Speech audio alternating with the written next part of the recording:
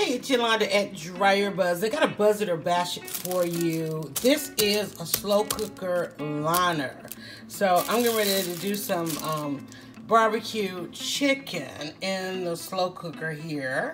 And as you see, 27 Essence to create buzz rocking in the background. So I want to take a nap, but I also want to wake up to some dinner. So I am going to use this liner. I don't know that I've tried it before. I purchased them and I never used it, but I'm thinking barbecue chicken is going to make such a mess. So we're going to try it out. So buzz it or bash it and I'll give you the results. Alright, so I filled it up with the drumsticks that have been marinating. I don't need to add much liquid, if any liquid at all, because you know chicken will make its own liquid. I'm going to probably put just a little bit in there and just keep an eye on it till it gets to cooking good. But we're using the liner, and actually I didn't tell you what kind of liner it is, so there you are, the Reynolds Kitchen Slow Cooker Liner, regular size.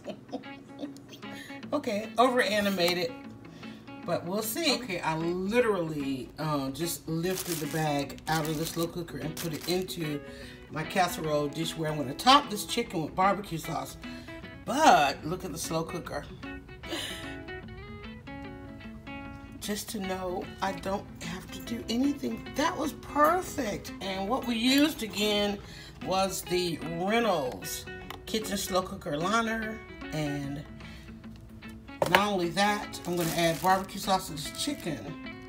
And I won't have to clean out my casserole dish. How about that?